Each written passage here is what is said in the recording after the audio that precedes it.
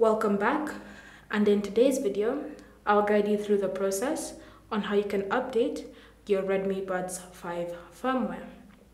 So the first step is to launch the Xiaomi Earbuds app and ensure that your Redmi Buds are connected.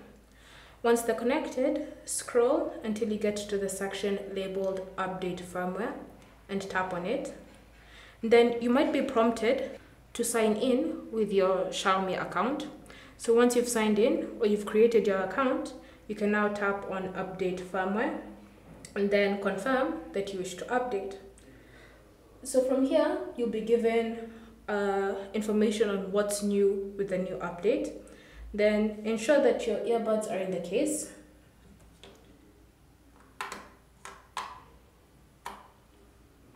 Then once they're in the case, tap on Update and wait for it to download.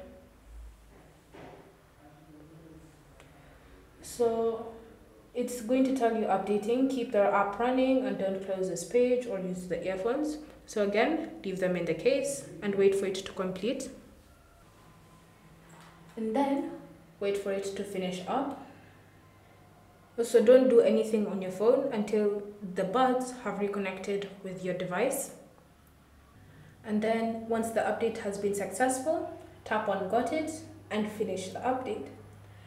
Thank you for watching. If you have any questions or comments, leave them down below and we'll get back to you.